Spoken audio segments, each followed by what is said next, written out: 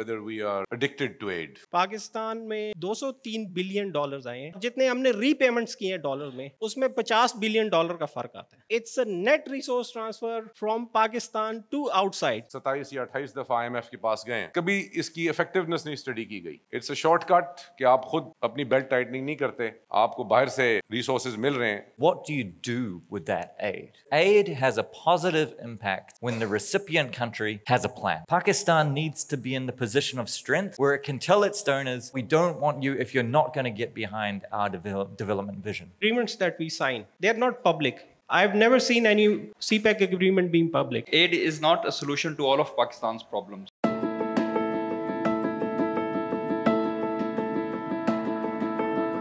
Bismillahirrahmanirrahim. Thank you very much for joining this, ladies and gentlemen. After what Dr. Nadeemul Haq said, I don't think there is a lot to be said in terms of the main theme of this conference. उन्होंने आगे ही बहुत कुछ कह दिया है. So, just as an introduction, my name is Shahid Mahmood. I'm a research fellow at PIDE, and one of the research areas that I am pursuing right now is foreign aid and its effectiveness.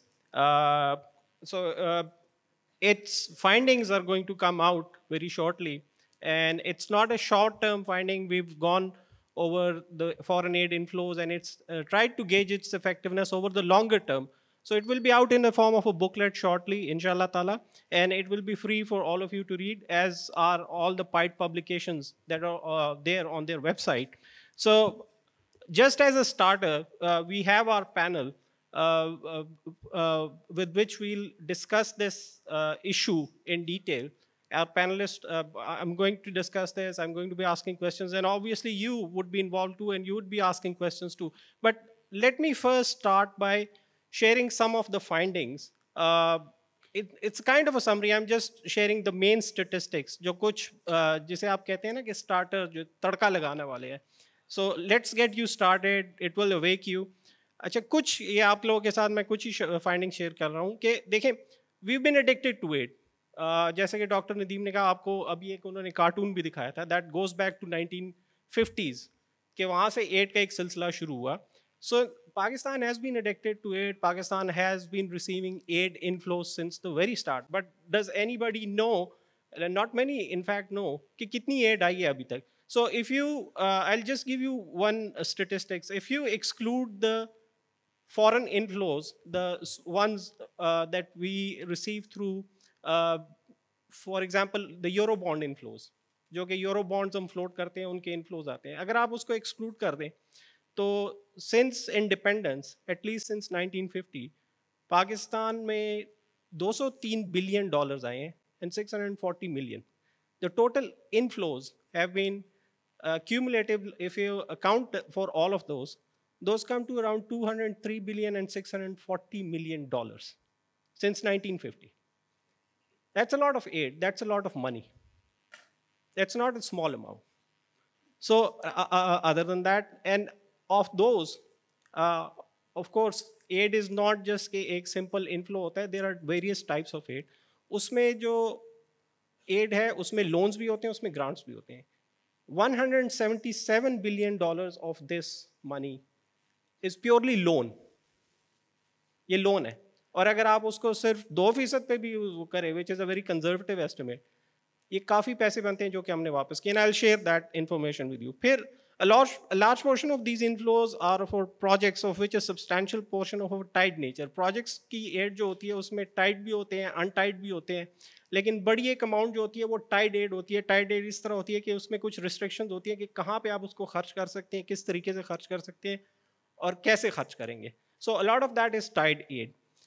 Third, on average over the last decade there are on average औसतन हर साल हम तकरीबन 1200 projects जो हैं हर physical year में वो चलाते हैं. We run a lot of projects. And this is just on average. मैं आपको एक औसत 1265 projects since, अगर आप last decade का एक average निकालें कि कितने projects पूरे पाकिस्तान में, not in a specific region, पूरे पाकिस्तान में जितने projects चल रहे होते हैं foreign finance aid पे. Pakistan's PSDP projects, both at the federal and provincial levels, are heavily dependent upon foreign financing. Over the last decade, foreign financing component averages around 30% in federal PSDP projects, but that component rarely materializes in time, leading to project delays, especially mega projects.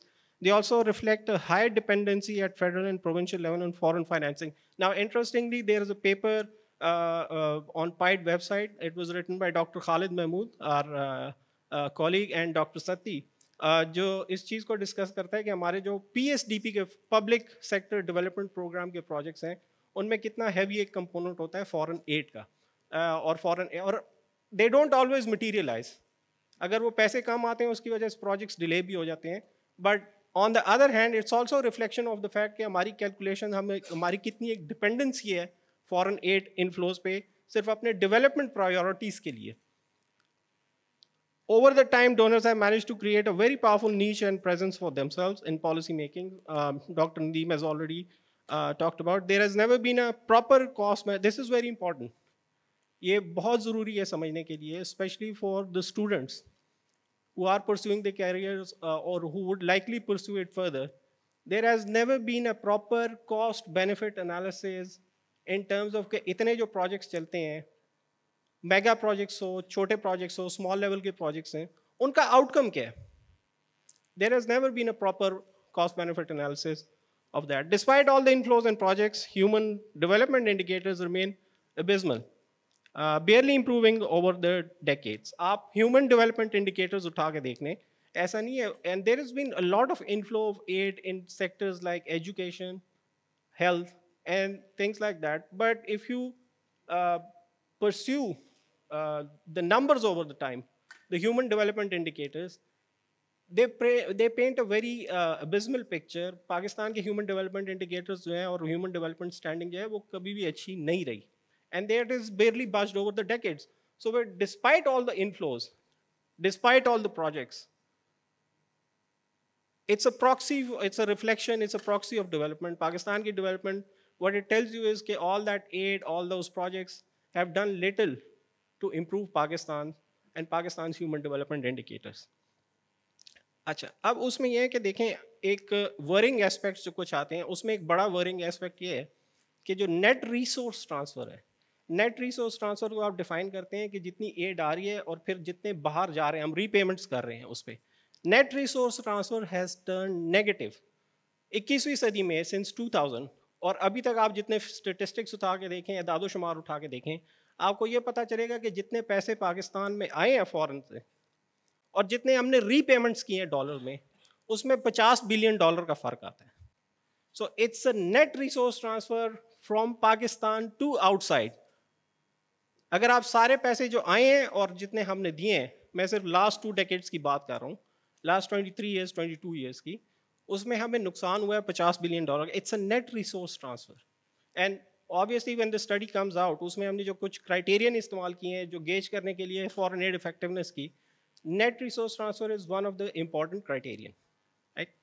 And last one is, and again this is very important, if you look at the same time frame, just the last 22 years, most of that support that has come, almost half of that has been balance of payment support. It has nothing to do with projects for development or anything. It is just balance of payment support. So these were some of the findings that I shared with you. And obviously, I would love you all to pursue whenever that's and study whenever our study comes online and we publish it. And it won't be much time before we do that. But now let me turn to the panelists with some of the questions that I have before I invite you all to have your question. The first one is to all the panelists. If Asad Hayauddin Saab could start with it. And the question is, in your view, what is the overall effect of foreign aid on economic development in Pakistan? Thank you very much. Thank you, PIDE, for inviting us to this event. Last time we gathered, the issue was whether we are addicted to aid or dependent on aid. Today, it's whether it's a boon or a bane. It depends on how you look at it. One of my favorite quotes that I like to mention is from Alice in Wonderland. Nadeem الحق صاحب نے پوچھا کس نے کتابیں پڑھی ہیں. یہ ایک پرانی کتاب ہے, ایلس ان ونڈرلینڈ. میرے خیال سے یہ ہر ایک کو پڑھنی چاہیے, اور اس کا ترجمہ بھی ہونا چاہیے تمام مقامی زبانوں میں پاکستان میں, کہ ہر ایک کو سمجھ آئے. تو ایلس ان ونڈرلینڈ میں ایک سین ہے جس میں ایلس جو وہاں پہنچ جاتی ہے ونڈرلینڈ میں, وہاں ایک بلی سے ملاقات ہوتی ہے, چیشر کیٹ سے. تو چیشر کیٹ سے ایلس پوچھتی ہے وچ روڈ شوڈ آئی ٹیک. سڑکیں ہوتی ہیں. تو چیشر کیٹ ایلس سے پوچھتی ہے کہ ویئر آر یو گوئنگ. تو ایلس کہتی ہے آئی ڈونٹ نو. تو چیشر کیٹ کہتی ہے doesn't matter which road you take. تو ہمارا بھی المیہ ایسا ہی ہے انفارچونیٹلی. جو شروع میں ندیم صاحب بتا رہے تھے کہ اگر آپ کو خود نہیں پتا تو پھر آپ کو بتایا جاتا ہے کہ آپ کیا کریں, اور پھر آپ کو اس کے لیے اگر ریسورسز نہیں ہیں تو آپ کو ریسورسز لینے پڑتے ہیں, پھر آپ کو کنسلٹنٹس ہائر کرنے پڑتے ہیں, پھر آپ کو ایکسپرٹس ہائر کرنے پڑتے ہیں, اور وہ ایک پورا ایک سلسلہ چلتا ہے. سو where are we going? I don't think we clear. Last time میں نے کہا تھا کہ 5 سڑکی پہ کھڑی ہو, 10 سڑکی پہ کھڑے ہو. اگر آپ کو پتہ نہیں آپ نے کدھر جانا ہے تو پھر آپ کو کوئی اس ڈائریکشن میں لے جائے گا. Then somebody else will take you in that direction because you don't have an agenda. Secondly, جو میں نے دیکھا ہے کہ اسٹریٹجی ہماری کیا ہے. اسٹریٹجی بیسکلی ہے external resource mobilisation and cooking the can down the road. اس کو آپ جس طرح ٹرانسلیٹ کرتے ہیں کریں, بٹ میں نے فیصلہ نہیں کرنا, اگلا آ کے کرے گا. اور اس لیے ہم 27 یا 28 دفعہ IMF کے پاس گئے ہیں, ڈاکٹر کے پاس. انڈیا بھی گیا ہے, بنگلہ دیش بھی جاتا ہے, باقی بھی جاتے ہیں, یعنی کہ نہیں جاتے, بٹ ڈاکٹر کے پاس جتنا کم جائیں گے اتنا بہتر ہوتا ہے. اور جب ڈاکٹر کے پاس آپ جاتے ہیں تو پھر ڈاکٹر کی پرسکرپشن آپ کو فالو کرنی پڑتی ہے, ورنہ آپ کی بیماری دور نہیں ہوتی. ہم کیا کرتے ہیں, 2 اینٹی بایوٹک گولیاں کھا کے 14 دن کا کورس چھوڑ دیتے ہیں کہ نہیں وہ خود ٹھیک ہو جائے گا, یا حکیم کے پاس چلے جاتے ہیں. So that's pretty much in a nut shell. But over all 1960 سے آج تک جو ہم نے حساب لگایا تھا EAD میں, آف کورس آپ کی ریسرچ پڑھ کے آل benefit about 200 billion, but about 75 billion US dollars 1960 سے آج تک ہمیں ملے ہیں. اس میں زیادہ تر پبلک اینڈ فائنینشیل پالیسیز کی طرف, سوشی اکنامک ڈیولپمنٹ, انفراسٹرکچر اور واٹر اینڈ انرجی کی طرف ہی گئے ہیں. تو اس کا ٹرکل ڈاؤن افیکٹ ہو سکتا ہے, بٹ کبھی اس کی افیکٹونیس نہیں اسٹڈی کی گئی. ویدر دس انویسٹمنٹ, ایڈ آخر انویسٹمنٹ ہی ہوتی ہے. ہم نے ایک بیک دی انویلوپ انویسٹمنٹ کی تھی, اس کے بعد ہم نے PIDE کے ساتھ MOU بھی سائن کیا تھا ان EAD کہ اس کو اسٹرکچر دیا جائے. تو اٹ واز 18% بیسکلی. اگر if there is a rough return on foreign investment آپ دیکھیں تو یہ 75 بلین کو 1960 سے 2023 تک ہم نے دیکھا, it was about 18%. Now whether that's good or bad, I leave it to the audience کہ 20% ہونا چاہیے ریٹرن یا 25 ہونا چاہیے. So yes, on some of these projects there was a benefit. What do? We basically use 62% of this aid for budgetary support. That means Pakistan کی عوام کو اس کا کوئی ڈائریکٹ فائدہ نہیں ہوتا. کوئی 14% ہم کموڈٹی سپورٹ میں استعمال کرتے ہیں, جو سعودی عرب سے تیل وغیرہ خریدنا ہوتا ہے, وہ تھوڑا سا آپ کو افیکٹ کرتا ہے. پھر 8% از programme financing and 16% is project financing. Project financing آپ کے پروجیکٹس ہوتے ہیں مختلف انفراسٹرکچر وغیرہ کے, جس میں ماضی میں تربیلا ڈیم بھی بنا.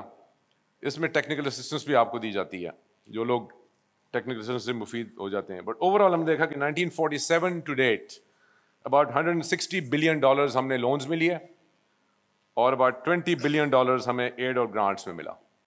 اور انٹرسٹنگلی جب ہم نے دیکھا کہ 1951 سے 2011 تک US پاکستان $67 بلین, اس میں ملٹری بھی ہے, سب کچھ ہے. اور موسٹلی جو ریسنٹ پیریڈ تھا 2002 سے 2010 تک, اس میں US پاکستان میں آلموسٹ 19 بلین آئے تھے. So if you look at it, yes it's a short cut کہ آپ خود اپنی بیلٹ ٹائٹننگ نہیں کرتے, آپ کو باہر سے ریسورسز مل رہے ہیں. It's easy money, cheap money, I don't know, but one finance minister used to سے کہ مجھے جلدی سے پیسے لا کے دو باہر سے. تو ہم جب پوچھتے رہے کہ سستے پیسے یا مہنگے پیسے, تو ان کو اس کی ضرورت نہیں تھی, بیکاز اگر آپ دیکھیں ہمارا ڈیٹ کیوں بڑھا ہے. 21% ہمارا ڈیٹ جو ہے وہ کمرشل بینک سے ہیں, جو آپ کا لحاظ نہیں کرتے. 41% آپ کا بائیلیٹرل پارٹنر سے ہے, اور 48% ملٹی لیٹرل वर्ल्ड बैंक और एशियन डेवलपमेंट बैंक से है। सो हम क्यों ये एड ले रहे हैं, हम क्यों ये असिस्टेंस ले रहे हैं? क्योंकि हमारे यहाँ 3 या 4 गैप्स हैं। पहले सेविंग्स गैप और फॉरेन एक्सचेंज गैप होता था या रिजर्व्स गैप होता था कि आपके पास सेविंग्स नहीं है या डोमेस्टिक रिसोर्सेज नहीं है या आपके पास फॉरेन एक्सचेंज नहीं है, तो उस गैप को पूरा करने के लिए आप बाहर से लेते हैं। और जो सबसे इंपॉर्टेंट गैप है, जो इकोनॉमिस्ट साहिबान यहाँ बैठे हैं, वो हमारा फिस्कल कंस्ट्रेंट या बजट डेफिसिट गैप है, और ये हमारा एक्सपेंडिचर और रेवेन्यू पे बेस्ड है। और सबसे बड़ा प्रॉब्लम ये है कि हमारा एक्सपेंडिचर ऑलमोस्ट $75 बिलियन है सालाना, और हमारा रेवेन्यू $45 बिलियन है। तो $30 बिलियन का गैप जो हमारा अपना है, उसको हम बाहर से भरते हैं। और क्योंकि हमारा ट्रेड बैलेंस, डॉक्टर मंजूर बैठे हुए यहाँ पे, उन्होंने इस पर काम किया हुआ है, ट्रेड बैलेंस हमारा आउट ऑफ सिंक है। हम ज़्यादा इंपोर्ट करते हैं, कम एक्सपोर्ट करते हैं। वो हमारे करंट अकाउंट पे जोर डालता है, हमारी बैलेंस ऑफ पेमेंट्स इफेक्ट होती हैं, और ये विशस सर्कल जो है ये इसी तरह घूमता रहता है। I'll leave the rest to Q&A. Thank you. Next panelist, Tobias. Thank you.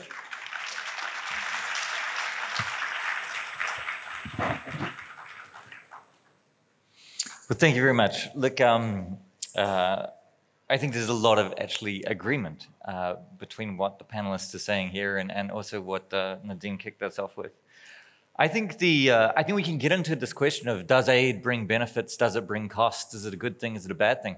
Aid is. Aid is. Countries do not provide aid purely out of the desire to address poverty. Countries provide aid for all kinds of reasons, including geopolitical concerns, the domestic political drivers. Aid is part of the global economy, and it's going to remain it. I think the question for Pakistan, and the questions for all countries receiving aid, is what do you do with that aid? What do you do with it? How are you going to use it? I think what the international literature says is quite clear on this. You've got lots of studies showing negative impacts of aid. You've got lots of studies showing positive impacts of aid. But the consensus in the international literature, insofar as there is one, is that aid has a positive impact when the recipient country has a plan, when the recipient country has a program and can mobilize aid behind that program. So let me just elaborate a little bit on that. I mean, I think it's clear that international aid, especially when provided on highly concessional terms, can bring benefits to any country. You're essentially getting a resource transfer. That resource transfer can be used to finance infrastructure investment. It can be used to finance humanitarian relief. It can be used to finance the balance of payments following a macroeconomic shock. It can be used to get access to international skills, international capacity, international experiences. All of these things are undoubtedly an opportunity, if that opportunity can be realized. All of those things can provide benefits if they are taken advantage of. On the other hand, the literature is also very clear that aid can do harm, aid can do damage. If large flows of aid come into an unproductive economy, you get currency appreciation, you get Dutch disease effects, you get aid basically squeezing out exports as economic activity moves to take advantage of aid-created opportunities in the non-tradable sector, and that squeezes out your exports. So there's macroeconomic effects of aid that can be very negative. There's also political economy effects of aid that can be very negative. If aid is coming in and it is propping up a government that is not interested in the development of its people, if it's not interested in long-term development, then aid creates moral hazard. It is prolonging and protecting a government or a regime that is not interested in long-term development. And there's certainly examples of that happening internationally. And then there's lots of issues about fragmentation. There's lots of issues about how projects are designed and delivered and how that can be supply-driven and it can push countries away from their domestically owned development trajectory. No doubt about that. And there's a whole literature about doing development differently, about good governance, about turning good governance on its head, about the importance of domestic ownership for driving aid. Most development practitioners are very familiar with that literature. We may not always implement that in practice. But the aid industry is very reflective in terms of these negative impacts that can come from fragmented aid, from driving an external agenda. I think we're aware of this. Ultimately, I think in Pakistan, the problem is that we are lacking a government that enforces the discipline that is needed on donors. I think donors should do better. And I am not abdicating our responsibility for this. We should be always listening. We should be always aware of the risks. We should be coordinating amongst ourselves. We should be trying to put plans in place. We should be trying to put programs in place that represent the wishes of the poor people in the countries that we are serving. And I would like to think that we as an institution are always welcoming of that conversation, and I hope to hear more about how we can do that over the coming days. The World Bank at the moment is involved in a program, a nationwide program, where we're going out and we're hearing from universities, from think tanks, from communities about what the bottom-up development needs of the country are, precisely because we want to hear what the country needs, not just what the politicians tell us. So that's important for us. That is very important for us. And we want to hear from you how we can do better. But I fundamentally believe that at the end of the day, the problems in Pakistan are about governance and institutions and elite capture. And the international experience has been very clear that aid works best when government determines its own development vision, and then it comes to the donors and it says, you help us. We want you to do this. We're not going to let you push us around. We're not going to let you tell us what to do. We know what we want to do. You tell us how you're going to help us, and if you can't help us, we don't want you. Pakistan needs to be in the position of strength where it can say that to its donors, where it can tell its donors, we want your help, but we don't want you if you're not going to get behind our development vision. For that to happen, we need a political elite, we need economic elite, we need academics, we need civil society who can articulate and agree on that vision and enforce the development partners to get behind it. And if that happens, if that ask is there, then I, for one, will be pushing my institution as hard as I can, and I think I can speak for my country director on this too. The World Bank would be entirely behind that development vision. I think what we need is the articulation of that vision for us to unify behind. Thank you. Thank you, Tobias. If we can... Thank you very much, Tobias. If we can quickly have a word from the next panelist before I have a few questions, and then we'll move to the two other questions. Please. Ji, thank you very much. Before I give any kind of arguments, I think there are already enough arguments here which kind of tell you whether aid is effective or not. So after Dr. Nadeem's opening salvo, I was feeling as if a goat is going to the slaughterhouse. So let's see who survives. और मैं यहाँ जितने भी दोस्त बैठे हैं और बहनें बैठी हैं उनको एक पैगाम देना चाहता हूँ कि डॉक्टर नदीम की बातें सुने लेकिन बहुत सीरियसली भी ना सुने. He said that economists do not have a future. I'm sitting in front of you. I am son of the soil. I was born in this city. I went to a public school here, सरकारी school में, Aligarh model school है यहाँ पे. उसके बाद मैं comprehensive school में गया हूँ, बिल्कुल एक आम सा सरकारी स्कूल है. फिर मैं गवर्नमेंट कॉलेज लाहौर में गया हूँ. So I'm a product of public education in this country. I'm sitting in front of you. So you do have a future.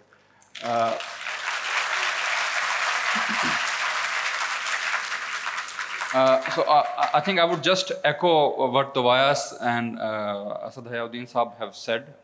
Aid itself, there could be different connotations. It could be political, it could be apolitical. Iska istemal is more important. And I think we don't have a meta-analysis, or it would be very difficult to have a meta-analysis which could conclusively prove or establish whether aid is effective in of itself or not. Shahid Saab ne have quoted some historical figure, but I was looking at some numbers. I think Pakistan was one of the largest recipients of ODA, or Official Development Assistance, back in 1960s, when it was as high as, I think, 14 or 15% of Pakistan's GNI. It has really, really come down. And if you look at the numbers, it's less than, I think, 1% now. और इसी तरह absolute numbers में add का quantum काफ़ी ज़्यादा लगता है, but when you look at this in relative terms as a percentage of budget, it's not that huge. Government is the largest spender in this country. जिस तरह डॉक्टर महबूब नदीम साहब ने भी कहा, there are pros and cons of that. Mostly cons. Government is not an efficient spender of the money. All the donors' money put together is still, I think, less than 10% of our budget, which is not huge.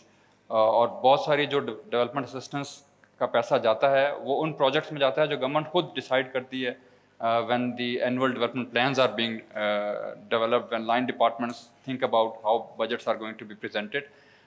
तो इसलिए सिर्फ donor को blame करना या donor bashing is I think just one part of the story. Although I agree that we do become a part of the problem, but a lot of the problem is driven by lack of capacity on government side. As Tobias was mentioning, there were hardly, if you go to ministries and line departments of any government, whether it's federal or provincial, you would hardly come across their sector plan. So what is the plan? Where do they want to go in 3 to 5 years' time? Even if they do, they're not properly costed. They're not properly thought through. एक वेग सा idea होता है कि जी 5 साल में हमने तालीम फैलानी है. So it's a very general and generic term. What does it mean in actual delivery terms? How much resources do you need? What is your plan to get there? और जब वो कभी प्लान बन भी जाते हैं तो there are huge issues on implementation, which I think we'll come to later in the discussion.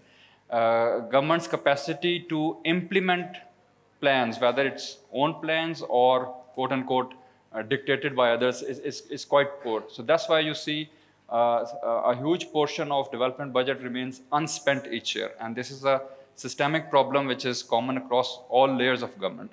So I think just to conclude, because I think we don't have much time, मैं उसकी मिसाल आपको इस तरह से दूंगा कि आपका एक गरीब सा रिश्तेदार है, या चलें बहुत गरीब भी नहीं है, सुस्त और काहिल है, और हर 6 महीने के बाद वो आपके पास आ जाता है और कहता है कि मुझे आप 1000 रुपये और दे दें, 2000 रुपये और दे दें, मैंने इससे ये करना है, मैंने इससे वो करना है. लेकिन 10 साल गुजर जाते हैं, 15 साल गुजर जाते हैं, 20 साल गुजर जाते हैं.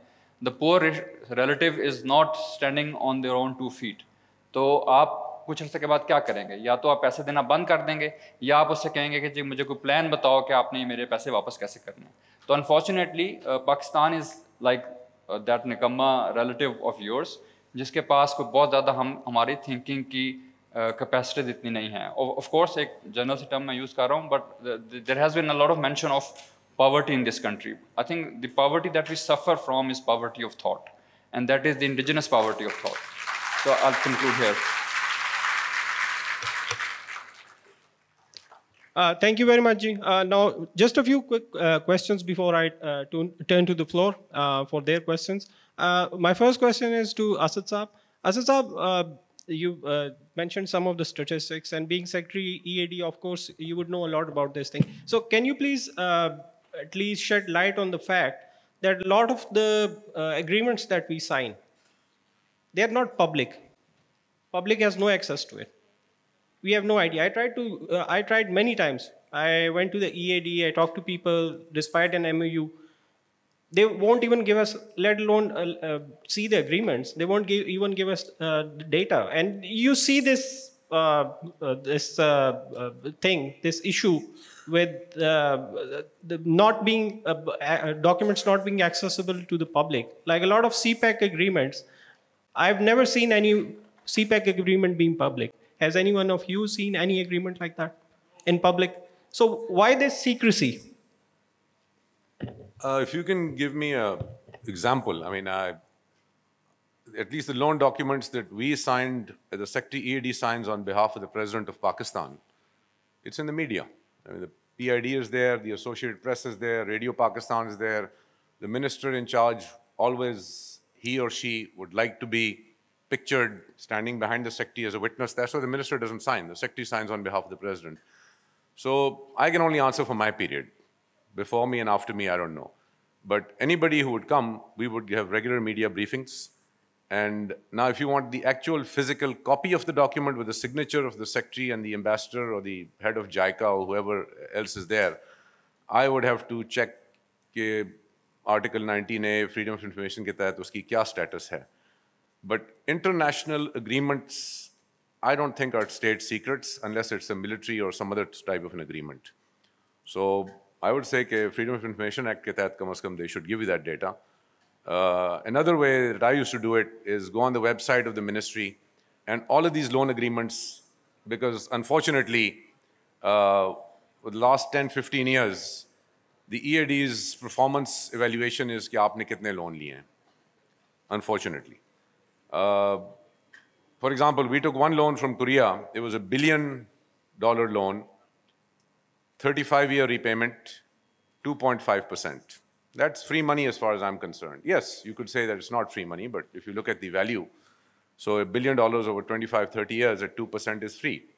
I can help you after this and find out, but I don't think they're state secrets, but I've been out of touch, so I don't know. IMF negotiations are a separate category. EAD did not deal with that. As I said, EAD meant everything but IMF. IMF is Q block finance. Ji agreed. लेकिन देखें मैंने आपको CPEC की example दिया. I give you example of CPEC, and there are a lot of having a statement in the media is something else, but having access to the document which has details about the plans and how the plans came about, it's something else, and it still remains a secret. But anyway, I'll head over to the second and third panelists now, and this is a question to both of you, to Tobias and to Naveed, because this is something interesting that you mentioned. So I have a quick question on this thing.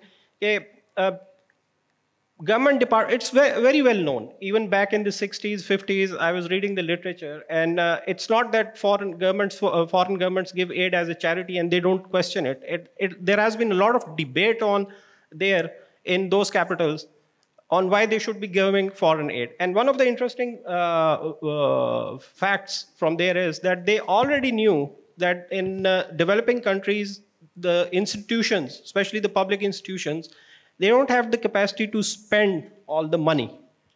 But yet, we see institutions, aid institutions, donors, giving money to the same institutions again and again when there has been this fact. There has been this fact right in front of us that they can't spend it efficiently and for the purpose that it was made for. I'll just give you the example of FBR. In the early 2000s, one of the donor agencies gave them a $400 million loan, and it all went to waste. Now, the same donor agency has given another $400 million loan again to the FBR. It signed an agreement in 2019.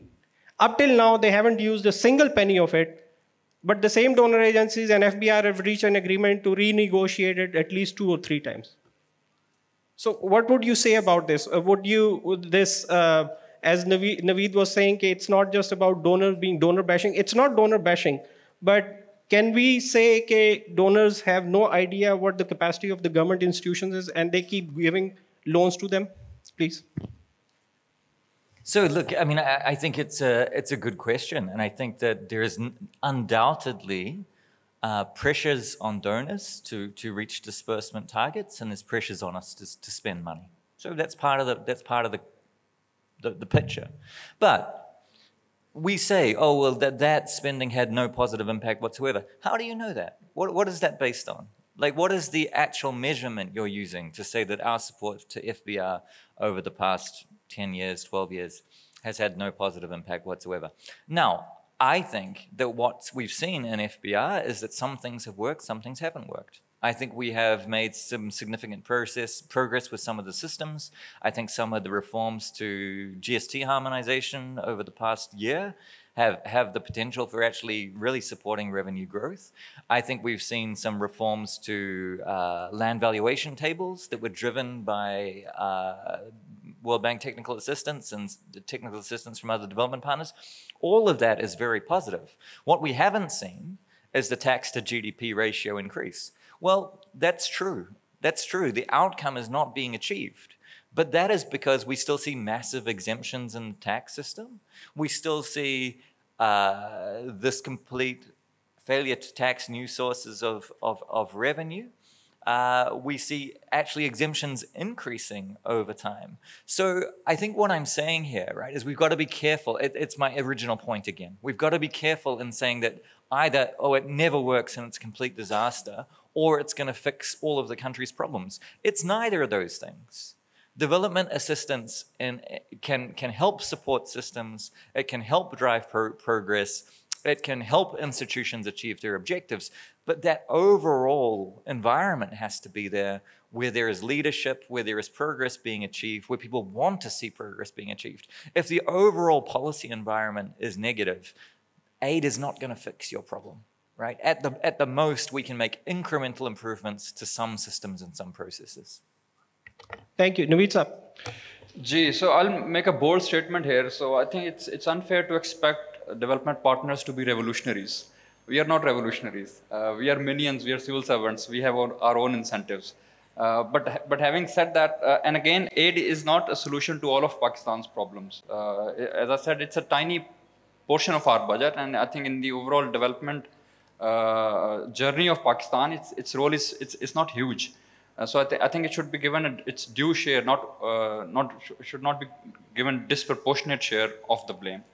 But I'm not saying that development partners are not to be blamed. But when you say that donors go to government again and again, knowing fully well that its capacity to spend is perhaps not great, I think the capacity is not optimum, it's suboptimum. But what is the alternative? So who do we go to?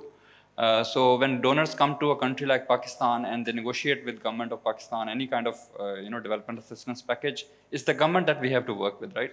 These are the institutions such as Economic Affairs Division and Planning and Development Departments in the provinces whose job is to tell us where that money and where that assistance is required.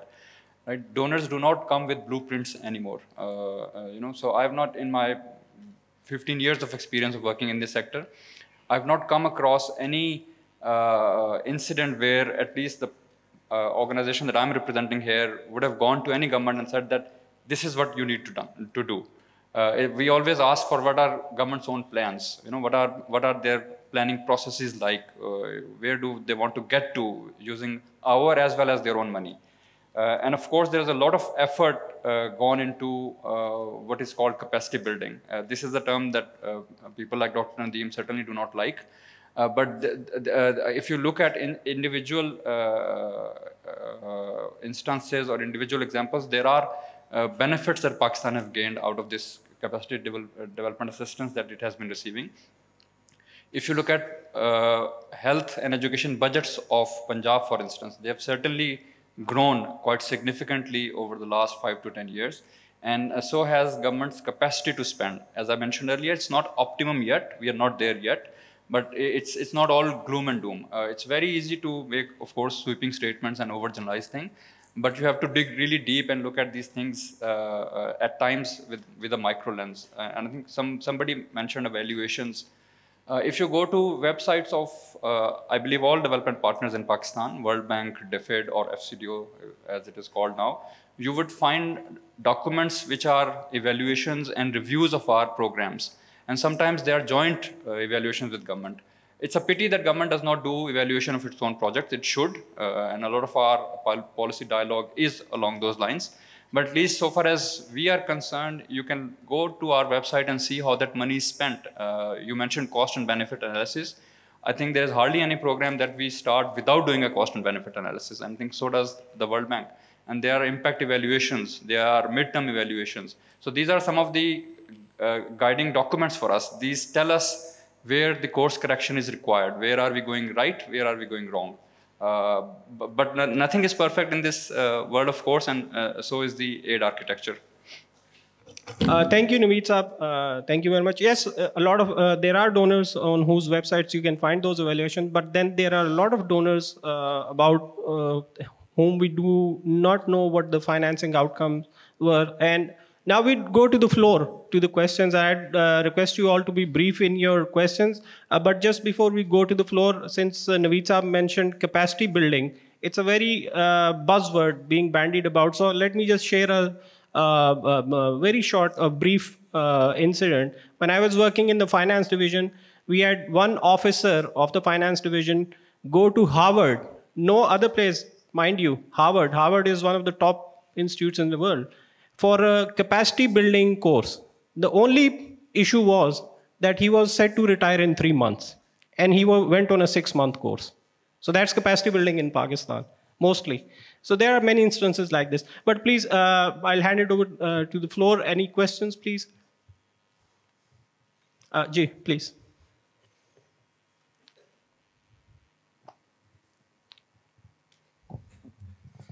Thank you very much. I'm Talat Anwar, Professor, School of Economics, BZU. So, many countries have, built their economies on aid. And aid has been effective in many countries like, Korea and in other other East Asian countries. But aid has not been effective in Pakistan because we do not have any plan to spend. Most of our aid is spent on donors' agenda. And aid is spent on, the area which do not produce or which do not build the capacity to earn foreign exchange. So our aid is, we spend aid, we spend, foreign resources on projects like, road, infrastructure. We do not have, sensible agreement, We have a very expensive agreement of IPPs and the cost of which has been paid now by the people of Pakistan in terms of higher electricity bill. So this is the problem, I think, with our policymakers and those who are sitting in the Ministry of Finance. They don't care about, about the policies and its impact. They only seek the aid, People who are sitting in the, Ministry of Finance or Planning Commission, they decide the agenda of the development or the investment program of government based on the priority committee. There's a priority committee in Ministry of Finance, and that determines the development spending. But they have inflows and outflows. Whatever inflows are coming from the donor, they allow it, irrespective of examining the effectiveness of the aid. So that is a problem with us, I think. Thank you very much. Thank you, Ji. Any other questions from the floor? Please, I just ask you all to be brief. Please, ma'am. First of all, I congratulate the Secretary and the President for the wonderful conference. But my question is related to Tobias, the World Bank representative. Well, you have well explained that the problem of Pakistan is not that we are getting debt or not. The problem is that what we do with debt. This is very important. And the institutions are responsible for not doing good. It is right. But my problem is that have you ever seen a bird whose claws are tied? And then you say to the bird, move on. I am referring towards the tied loans. Do you think that there is some suggestion for the donor agencies that they should not give us the tied loans so that you should be free to spend our loans whatever we want?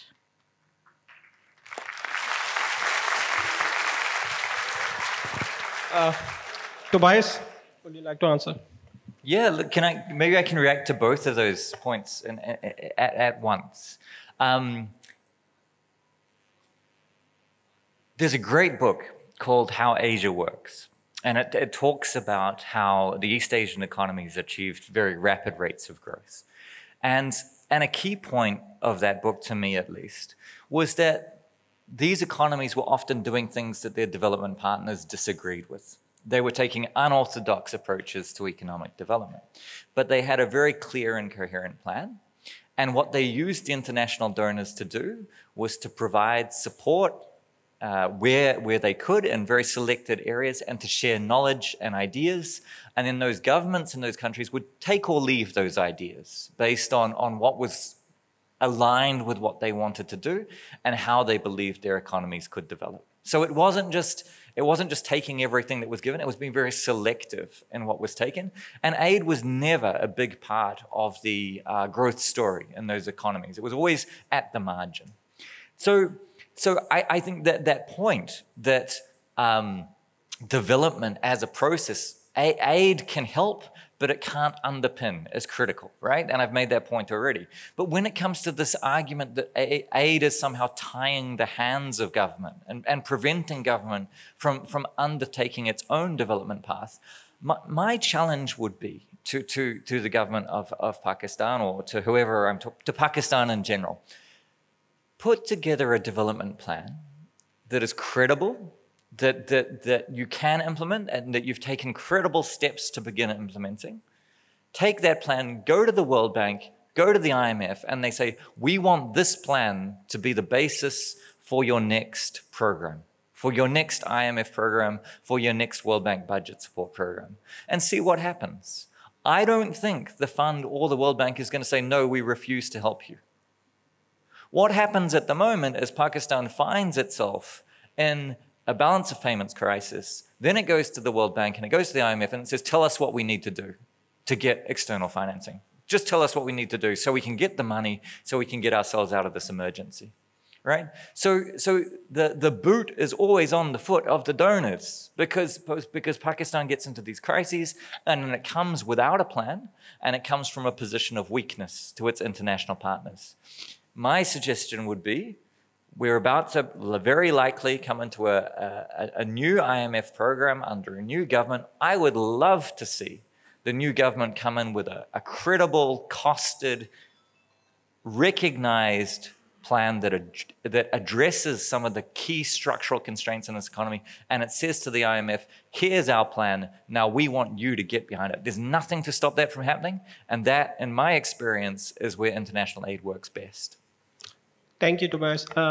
Any other questions, please? Yes, please. I am Dr. Qasim Bugyo from Sindh. पहले तो मैं इस चीज़ पे एहतजाज करूँगा कि हम हर बात पर मूर्द इल्ज़ाम अपने पाक वतन को ठहराते हैं।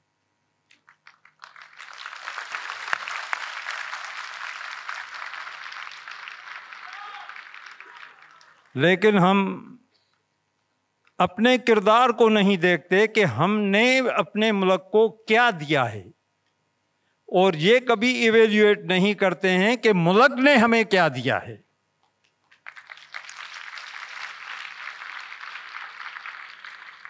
मुझे अफसोस से कहना पड़ता है कि इन तमाम चीज़ों के तबाही और बर्बादी का वाहिद सबब मुल्क के अंदर पाई जाने वाली करप्शन है।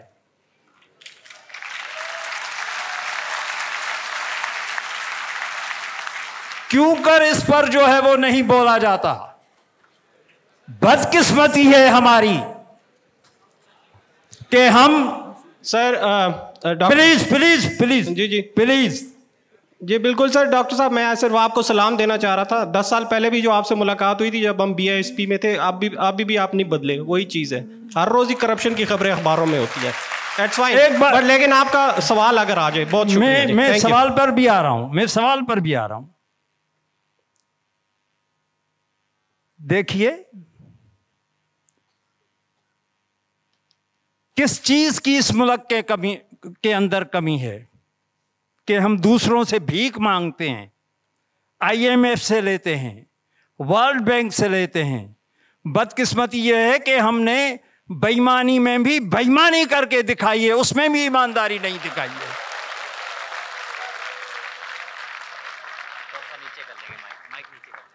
ये इतने एदाद व शुमार सुन के जो है वो सबके होश उड़ चुके होंगे कि हम रुपया लेते हैं, 10 रुपए उस पर अदा करते हैं। ये 9 रुपए कहां जाते हैं? किनकी जेबों में जाते हैं? कौन इस पर अयाशी कर रहा है? हमारे खून पसीने की दी हुई टैक्स को कौन अयाशियों में उड़ा रहा है? कभी इस पर बोला गया? कोई जरूरत नहीं है IMF के पास किश्ता लेके जाने की। कोई ज़रूरत नहीं है हमें जो है वो। कुदरत ने हमें इतने मसाइल से माला माल करके रखा है, ये जो मुमलिकत पाकिस्तान है नेमत खुदाबंदी से कम नहीं है। Sir fine sir, we have your point. बिल्कुल सर, सवाल अगर आपका बता दे। वैसे एक चीज सवाल ये है, सवाल मेरा ये है कि खुदारा करप्शन पर बोलिए जिसने हमारी सत्यानाश। Sir please your can we have the next? Thank you very much ji, thank you very much Dr. Saab. Can we have the next question, and please be brief and to the point in your questions. You have the questions to the panelists, please. Ji, assalamu alaikum. Anybody else? Assalamu alaikum. This is Ifat Wafa. Sir, my question is from the representative from the World Bank and IMF. Actually, I do agree with the tide aid. Just following the footprint of our government, it should be so. But I would like to know in what sense you do tide it. Why don't you go a step ahead? Why don't you assist them? If you find there is no spending capacity in the organization or some government body or whosoever is asking for that aid, then why don't you with your sincerity and honesty, you just consider the condition of the economy and suggest them some better. It is what I am saying, like it is being said that instead of giving a fish, just teach them fishing. So are you doing something sincerely in this regard as well, that you are going to guide these economies, or letting them know the other footprints of the other economies and other governments, that how did they come out of their such bad phases? Thank you, ma'am. Thank you, sir. Tobias, could you like to answer the questions? Okay. We have Dr. Shahid Kardar online. He has a question. Dr. Shahid Kardar, would you like to go ahead, please? A very quick and a very simple question. I certainly concede that we never somehow have a credible plan or a program, even finance the BOP. My question is a very simple one. Why don't the donors simply refuse and walk away if we don't have a credible plan? Maybe we will learn to swim. So the question is, why can't the donors for once literally refuse? Or are you just in the business of actually bailing out creditors? Thank you, Shahid Saab. We can take another question from the floor before the panelists answer that. Assalamu alaikum. This is Shabak from Islamia University of Bahawalpur. My question is to all three of the speakers. Sir, as the topic of discussion is foreign aid and Boon or Bane, so my question is, how can Pakistan effectively harness foreign aid to foster sustainable development and reduce future reliance on foreign aid without compromising its economic sovereignty? Thank you. So we have three questions. You have one was directed at Tobias. Tobias, if you'd like to answer that question about tied and untied aid, then there was Dr. Shahid Kardar's question about why do the donors still keep on giving aid? Why don't they just refuse it? I would like Naveed and you to answer that question. And then the third one is about sustainability. So Tobias, please go ahead. Look, great questions. I think why don't we teach to fish instead of giving a fish? Okay, so I think that's exactly what donors try to do. And this idea of conditionality, this idea of tied aid, I think that's what we mean by tied aid, right? Conditionality. Whenever the World Bank has conditions, has policy conditions, those conditions have been agreed with the government. We sit down with government, we say, look, where do you want to move to? What is it that you can commit to? And so it is never us coming out of nowhere and saying, you have to do these things. It's the product of a conversation where in programs and projects, there is some agreement on the direction we want to move in. I think the problem we all face is that that direction often changes and that the direction in any particular institution or agency is often inconsistent with the broader policy environment or the policy direction, which is often very changeable, very dynamic. So you know, I just want to be very clear that when we're engaging in a project, typically we come in, we say, look, where does the government want to go with this? We provide some support, we provide technical assistance, we provide advice to that government agency, we provide training, and that's all about teaching to fish. It's all about building the capacity of that institution. Does it work all the time? Absolutely not. It does not work all the time, and I wouldn't pretend that it does. But that philosophy is exactly how it is supposed to work. And I think that there is at least a genuine attempt most of the time to make that work, however imperfectly. On the second question, why don't donors just walk away if there is no plan? What an excellent question.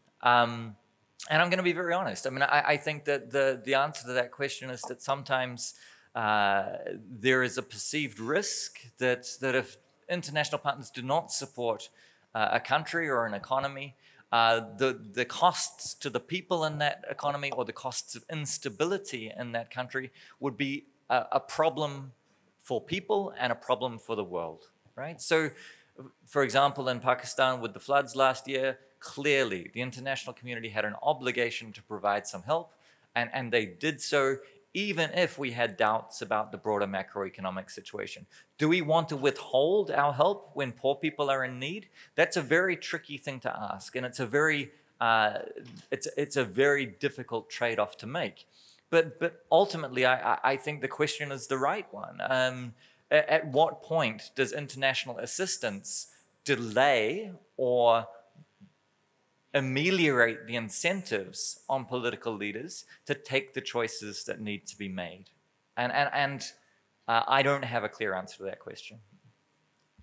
Thank you. Naveed Saab, then we'll go to Asad Saab. Ji sure madam मैं आपके जो आपने परिंदे की मिसाल दी थी उसका अगर उर्दू में एक काउंटर मिसाल दे दूं आई थिंक हमारे पर कटने से ज़्यादा शायद हमने खुद काट रखे हैं और उस केज में बैठे हैं जिससे उड़ना हमें ज़्यादा बाहर निकलने की दुनिया से हमें डर लगता है तो परहैप्स हमारी मिसाल वो बन चुकी है but I think coming to these excellent questions so I would just like to refer to two success stories I would say BISP का हम सब नाम जानते हैं I think this has become a success story all over the world बहुत से लोगों को शायद यहाँ नहीं पता होगा बहुत लोगों को पता भी है कि when it started there were two development partners who assisted Government of Pakistan establishing that institution, and that is DFID and the World Bank. And look where BISP has gone. इसकी पूरी दुनिया में it's a role model of how social development or social protection is delivered to people. So Pakistan can deliver when it wants to, and when there is good leadership, when there is good plan, and there is will to implement that plan. और दूसरी की example जिसकी it will become very technical, but we fortunately we have Dr. Manzoor with us. वो आपको शायद आज या कल के किसी सेशन में बताएंगे FBR is usually synonymous with inefficiency if not with other bad words that I don't want to use but within FBR and I know my World Bank colleagues have different views on this there's a recent initiative called Pakistan Single Window this is best in the class in the world कल Dr. Manzoor आपको बताएंगे कि how that is improving trade efficiency in Pakistan so there are success stories but of course when we are sitting in conversations like this when things are discussed in very broad brush generalization so I think इस तरह के examples को it's easier for us to ignore doctor Shahid कारदार का बहुत अच्छा सवाल था sir मेरा जवाब उसका ये होगा कि जैसा मैंने पहले कहा कि भैया हम इनकलाबी नहीं हैं हमारी भी रोजी रोटी लगी हुई है but having said that I think there are international obligations जो कि पाकिस्तान भी है पाकिस्तान ने भी फॉलो करनी है और जो डेवलपमेंट पार्टनर्स हैं उन्होंने भी फॉलो करनी है when it comes to giving development assistance to Pakistan. Thank you. Ji Asad Saab. I'll try to address most of these issues. Essentially, जो एक चीज़ I think यहाँ address नहीं किया हमने, वो ये कि सब कुछ एक context के अंदर होता है. ये एक खला में नहीं होता. इसकी जो political economy है, वो इसकी context है. अगर आप देखें यूनाइटेड स्टेट्स की तरफ से हमें कितनी एड मिली है सम estimates are $70 billion okay military कितनी थी इतनी नहीं थी Those of us who remember ration cards in PL 480, Pakistan was food insecure at one time. Pakistan's per hectare productivity was not commensurate. Yet, your food productivity, our on-farm water management through World Bank assistance, at least in the province I'm from, I've seen a radical change. So aid is not necessarily evil, it's how you apply it. If I share some success stories with you addressing other issues, the motorway is a success story. Granted, 75% of Pakistani uses three-wheelers. Hamari 75% population 2 या 3-wheelers पे है, तो motorway नहीं इस्तेमाल कर सकती. But जो 25% है 4-wheelers वाली, the motorway is something that is successful. Commerce, domestic commerce के लिए भी बहुत ज़रूरी है.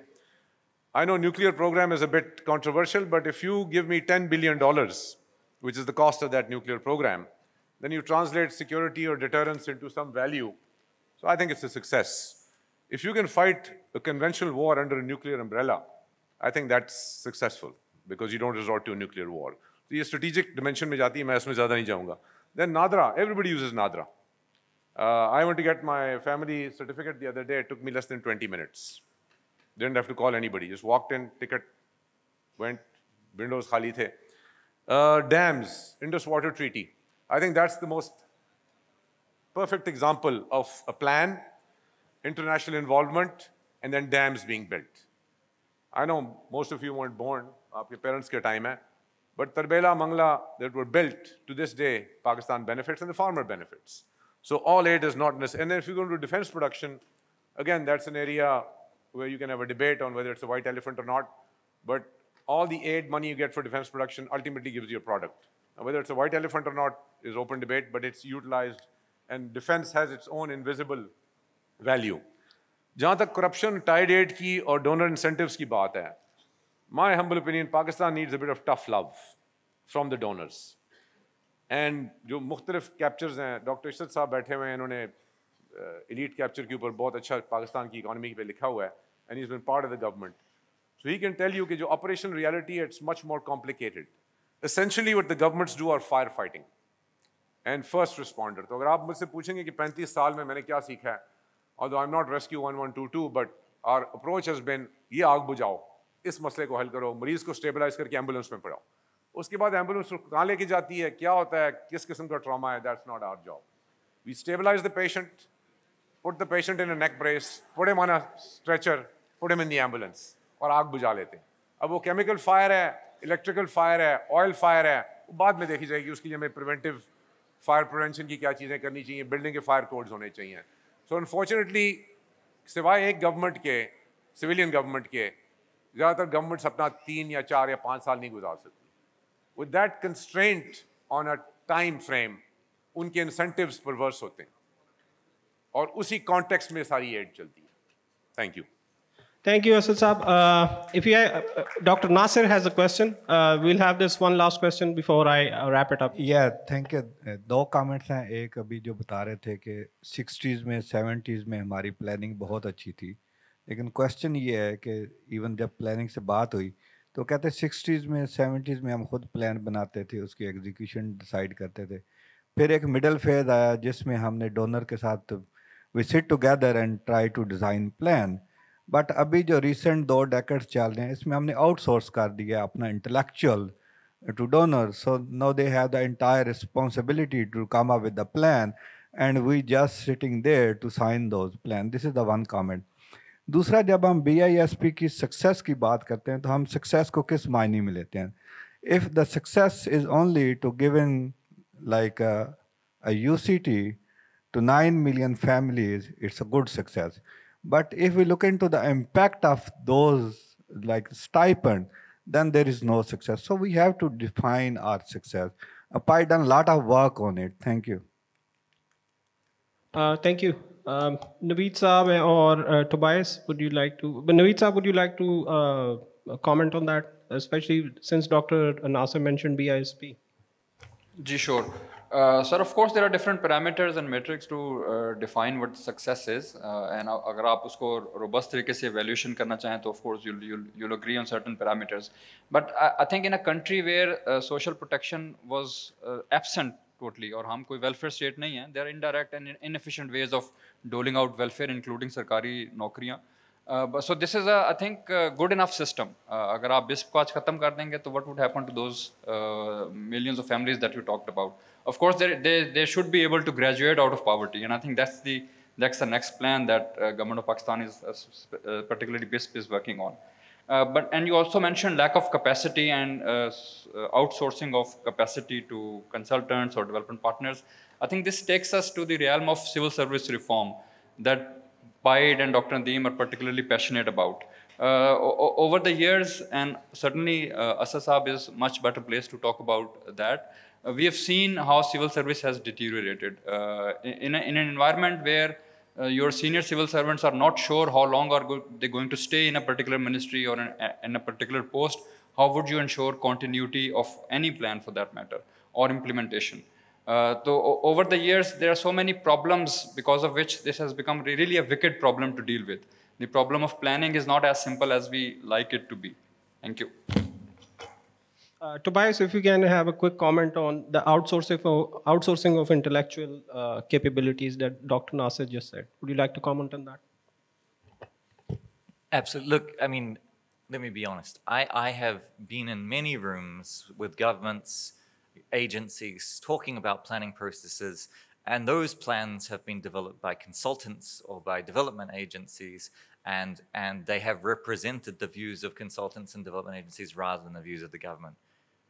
My advice to all Pakistanis, don't let that happen. Just don't let that happen. Ultimately, a government plan should be a government plan. It should reflect the views of the government. Normally, the development partners come in and do this when there isn't a plan and there isn't sufficient ownership and capacity or commitment from government to develop its own plan. That's why it's absolutely important that these plans really are developed by government, that those plans are credible, and that those plans can be put in front of development partners, and government can say, no, this is what we want to do. This is what we want you to get behind, and we don't need a consultant, or if we do need a consultant, it's for technical advice, but we are driving this plan, we own this plan, it belongs to us. So don't let it happen. That would be my advice. Thanks. Thank you. I would like to wrap it up, but I was just informed that Dr. Shahid Kardar has raised his hand again. He wants to have a question. So if Dr. Kardar, if you can have a brief, if you can have the quick question, please. To comment on the reference to BISP and Nadra as an example. Part of the problem is both these initiatives essentially did not hurt anyone who mattered. So the political economy part was never affected. So what I'm trying to emphasize is the issue has always been the political economy part, the internal, I concede. And so these initiatives like BSP, even the dams, as well as Nadra, now as soon as you start using the CNIC for other interventions, like say looking at the tax side and the potential on the revenue side, suddenly you have a different animal to have to deal with. So just emphasizing that these were successes largely because they really never hurt anyone. Thank you, Dr. Saab. Would any panelists like to comment on that, or should I just wrap it up then? I think the most important thing that we look at is the gap. The gap is about 8.5% of our GDP. That is the revenue expenditure gap. And any entity can easily bridge that gap. So as I said, Pakistan needs to reorient itself. Significant land reforms, which is the most important thing, because we're not a homogeneous society, so we can't use examples of Korea or Bangladesh. This is a heterogeneous, mixed society. So you'll have political economy issues. But the most important thing is, first of all, meaningful land reforms. So you have an equitable distribution, and then taxation. Then you will address the gaps. Once you start addressing your three gaps, your reliance on external financing will be diminished. And that's the start of the road. And for that, the people sitting in Islamabad and various political capital need to have the political will and lots of guts. Thank you, Ji. Thank you very much. When this session started, and all through these days, जितने भी दिनों में ये conference होगी, this is what we are trying to do. Now you could see that opinions differ over here. I shared my findings and my experience.